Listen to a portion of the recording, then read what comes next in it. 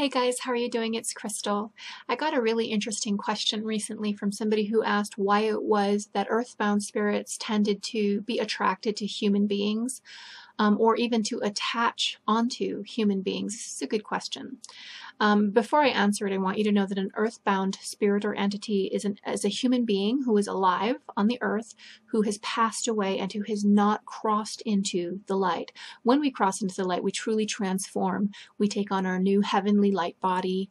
We are opened up. We are running high vibration. We're extremely connected to source energy. An earthbound entity, in contrast, has never had that experience. They've simply died, and now they're hanging out in the astral level, that between astral level that is close or proximate to the earth energy or to the earth plane. Why would an entity choose to hang out in that level as opposed to crossing into the light? And then why would they be attracted to us?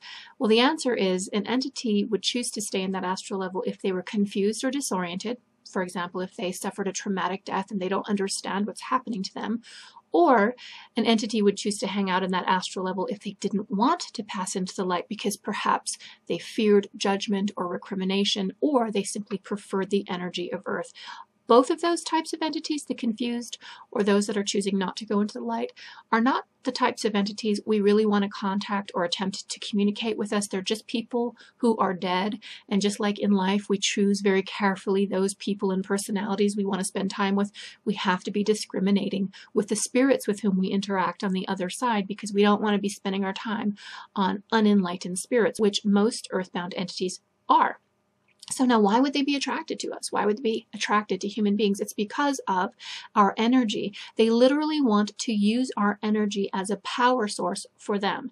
But it's the quality of the energy at issue. An earthbound spirit is going to be attracted to negative energy, to lower vibration energy. For example, that energy that we emit when we're very angry, or we are just typically negative, when we're fearful, when we're anxious, perhaps when we're intoxicated or altered, not for a spiritual reason.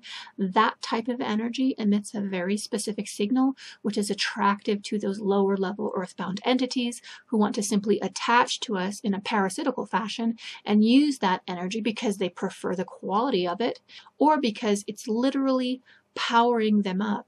It is fueling their light, or if you will, their dark body. It's allowing them to continue their experience in the way that they want to, but at the same time, it's draining you of your energy and it's changing your experience. So we don't want earthbound entities, or really any entities, to be attached to us, to be draining us, to be in our field too closely. And the way we can make sure that that doesn't happen is to always be very mindful of the type of vibration we're holding in our body and in our space. I'm a huge advocate of high vibration living, which involves very intentionally putting ourselves in high vibration experiences so that our own baseline signature can rise.